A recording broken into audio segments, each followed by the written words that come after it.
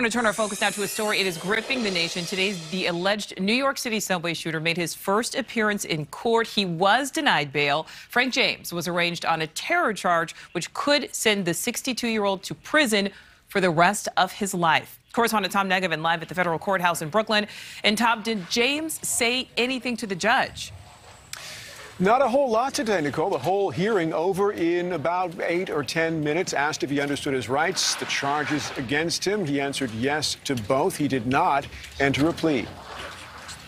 Sitting quietly in federal court, 62-year-old Frank Robert James' attorney did his talking outside. What happened in the New York City subway system on Tuesday was a tragedy. It is a blessing that it was not worse. We are all still learning about what happened on that train, and we caution against a rush to judgment. There's also a small mountain of evidence produced during the 30 hours the alleged gunman was at large in New York. Photos entering and leaving the subway, surveillance video, a construction vest described by witnesses. Prosecutors telling the judge the defendant terrifyingly opened fire on passengers on a crowded subway train, interrupting their morning commute in a way the city hasn't seen in more than 20 years. The defendant's attack was premeditated, was carefully planned, and it caused terror among the victims and our entire city. That terror captured on video by witnesses. 29 injured, 10 shot after James allegedly popped smoke canisters in the Brooklyn subway and randomly opened fire. The next day, calling Crime Stoppers on himself, arrested without incident in Manhattan's East Village.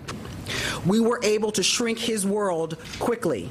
There was nowhere left for him to run. Prosecutors also filing a letter to the court asking that James be permanently detained pending trial, saying the defendant poses a severe and ongoing risk to the community, which necessitates detention.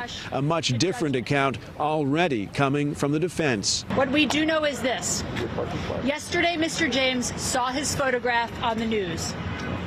He called Crime Stoppers to help. He told them where he was. Initial press and police reports in cases like this one are often inaccurate. Interesting take on events. There's still no indication of a motive here, Nicole. James is being charged under a federal statute prohibiting terrorist or violent attacks on mass transit systems. This time, of course, we're talking about the nation's largest and busiest. The feds also will charge him with crossing state lines. Nicole? All right, Tom Negovan, thank you for that. Well, we do want to dig deeper into that charge, the only one James has been given so far. And again, right now, the 62-year-old charged with a federal terrorism offense. Correspondent Evan Lambert is live to help us understand the specific count. Evan, is this rare? Nicole, a former federal prosecutor telling us that this charge is not often used. He also says he wouldn't be surprised if more charges are coming. This federal crime of terrorism seems to fit the facts and circumstances of the alleged conduct, quite neatly. Former New York federal prosecutor Seth Ducharme telling NewsNation that the charge against suspected subway shooter Frank James fits the alleged crime. Prosecutors using a little-known federal statute specifically tailored for terrorist attacks and other violence against mass transportation systems. Ducharme says unlike some terrorism charges linked to international organizations, the government doesn't have to prove James was linked to any specific group. In charging documents, they set up an argument that his alleged attack was politically based. The complaint citing his rambling grievances in YouTube videos before the attack, specifically addressed to New York Mayor Eric Adams and conditions on the subway, saying, quote, "Every car I went to was loaded with homeless people. It was so bad I couldn't even stand," end quote. I think what the government is trying to do, and it would make sense, is to say that the violence was tied to a political agenda that the defendant is alleged to have expressed. In 2012, a naturalized U.S. citizen and al-Qaeda operative and his associates who planned a bombing attack on the New York subway were convicted of several terrorism charges after their plot was foiled. If it had been successful, they likely would have faced the same charge James faces now. They came out very strong with these charges, so I think that signals that the government has quite a lot of confidence in the case.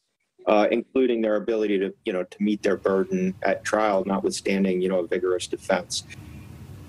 And to give you another example, in 2020, there were 2 people in the Seattle area that were accused of putting devices on railroad tracks that, among other things, could derail a train. They were charged under this same statute. Nicole? All right, Evan, thank you for that. Thank you for watching. Click the red subscribe button below so you can get more of NewsNation's fact-driven, unbiased coverage.